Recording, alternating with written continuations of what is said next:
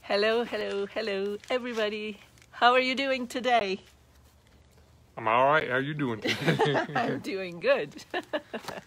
So we've been a little bit missing in action for a few days, and nothing dramatic except for Dan's eye laser surprise eye laser surgery, unexpected. But other than that, it's all good.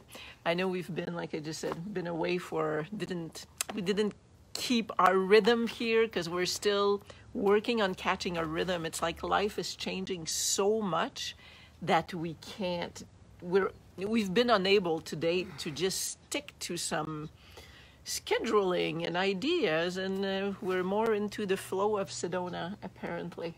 Apparently, we're focused on being more so than doing, and we're also working on cleaning up the past, so that we can make room for what we're building in the future. And interesting you should mention that. I know, because today interesting. Oh, was we didn't have that an accident? Somewhat. So here, as we keep reading A Return to Love by Marianne Williamson, and it's part of what's changing our world right now. And it's shifting things profoundly for us towards each other, within ourselves, and about the world. So it's relationships in many ways, like relationship within, and relationship out there. So we hope some of you are still reading, and even if we didn't come up, that you're still enthused as we are with the book. I've got a quote here for today, and it's about the past. So it's on page 96, and Marianne writes, "Relationships are reborn as we let go perceptions of our brother's past. By bringing the past into the present, we create a future just like the past." And in relationships, that is, when you think about it, right?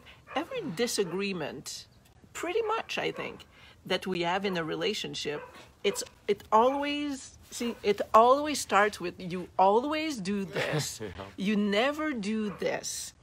Or I'm tired of blah, blah, blah. And it's always implying that it's the past faults that are actually present in a moment, that are there in the present, that in reality doesn't contain them. Right. And it's like, you never allow the person you're in a relationship to renew themselves because you're holding them to their past every time you bring that kind of stuff up. But I think it's deeper than that, where, like she says, bringing the past, by focusing on the past when you're in the moment, when you're present in the moment, and you're thinking, well, they always do this. She always does that. Here we go again. She's going to do it just like she did before.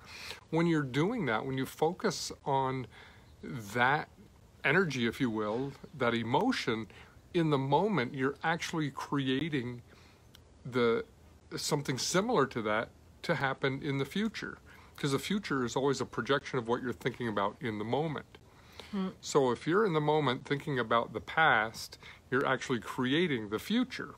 That you don't want. A future that you don't want, exactly. Yeah. So it's the focus. It's a hard thing to train yourself to do when you find yourself focusing, kind of unconsciously thinking, "Oh, geez, here we go again. She did that," but then you think, if you can shift your mind and think, well, but she isn't actually doing that right now. Or if he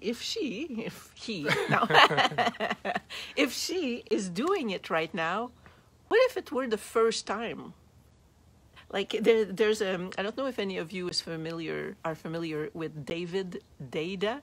He's kind of the guru of relationships, and when I bought his book, I was surprised to see there's actually an introduction by Marianne Williamson who calls him the guru of relationships. He's just completely amazing. I think you mentioned in the last video, yeah. And there's something that he says in there that I remember in one of his books, where he says, imagine in a relationship if you could be fresh in every moment.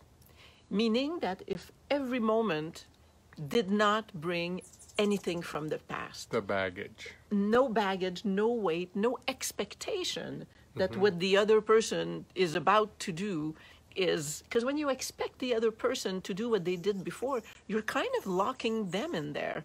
I think that's kind of why too, right? We always say that families are the hardest place to heal wounds, because your family knows you from so long that they are set in the determination of who you are. Right. And The you don't have, expectation, right. yeah, so they always expect you to be, oh, Annie is like this, oh, so and so is like this. And that's kind of what we bring to a relationship, whether they're 25 years old or a year old or 6 years old, is that if you expect the other to do what they did before, you're not letting the other person off the hook. And that is detrimental. And you're also not assuming, I mean, I like to think that all of us are always working on our relationships, you know, and how we approach our relationships. And if I'm sitting here projecting how I think she's going to react to something, it's like, oh, geez, I can't bring that up because she's going to do this or she's going to do that. I'm not giving her the opportunity to react in a more positive way toward a situation. You know, you have to give someone that opportunity. So I don't know, to demonstrate their growth. I mean, it goes both ways. Yeah. And I had in my little notes here of being fresh in the moment. And, you know, it's obviously when you're in the thick of an argument, it's really hard because the egos are engaged. And once the egos are engaged, that's all they think about, right? It's the past, the faults, the blame, the guilt. You know, right. That's what they do. Right. And the ego always wants to be right. Exactly. That's the most important thing. But there's an amazing thing that has happened to me a few times, and probably you too, but I know if I can speak for myself, is that with you and before you also, and it's happened like once a year or something. It's not very, very often. But to be in the deep, disturbing argument where I'm angry and I'm hurt and all this, and all of a sudden I ask life, the universe, the greater wisdom, God, and I ask for grace, because it's like, I do not want, I'm tired of this. I don't like the anger in me. And it happened a few times to me that in an instant, all of the anger dissolved, and I made the choice to say, I'm letting go of it all. It doesn't matter if the other person is 100% wrong, if I'm 100% wrong, whatever it is, just letting go. And I just want to be a witness, to testify that it can actually happen. There is a way, sometimes, maybe more with practice, to decide.